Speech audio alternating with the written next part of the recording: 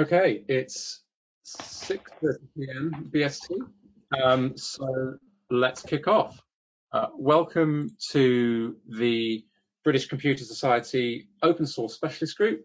Our events evening this evening, the theme is Realising Rewards of Open Data. In OSSG, we've got quite a long history of covering various topics around open technology, open source. One thing that we've not covered so much in the past, to our discredit, is open data. And that's kind of endemic to a certain extent of the wider industry. Open data hasn't enjoyed as much success as open software, open hardware. So one of the things we wanted to achieve with this evening was to bring open data to our audience, new audience, and talk about some things that could help drive adoption of open data, what the rewards are, and how they could be realized.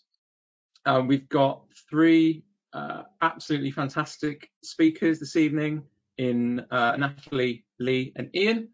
I can't wait to see what they're going to talk about. Whilst we're here, I will also show you our future meetings. So on Wednesday, 11th of June, we're going to have an evening on open source for scientific and parallel computing. On Thursday, the 16th of July, we're going to have an evening on FPGAs. Monday, the 20th of July, is a London RISC-V, this virtual meetup. And Thursday, the 17th of September, is a rescheduled date for our 2020 Women in Open Source event. The good news on that event is that all of the previous speakers are available for that date and have all committed to speaking. So we're able to run that event as it would have run earlier in March. So final piece of administrivia before we get on with it. Questions. We'll be taking questions for each of the speakers. We can either do that via Twitter if you want to send us a message on Twitter, or send a message to @BCSOSSG. I'll read those out at the end. You can also speak. You can also use the questions function in GoToWebinar, and I'll pick those up as well. And you can also, if you'd like to speak a question verbally, you can put your hand up in GoToWebinar, and I'll turn to you at the end. I've just got a correction. The 11th of June is not a Wednesday. It is, in fact, a Thursday. That is about that for now. So without further ado, I'll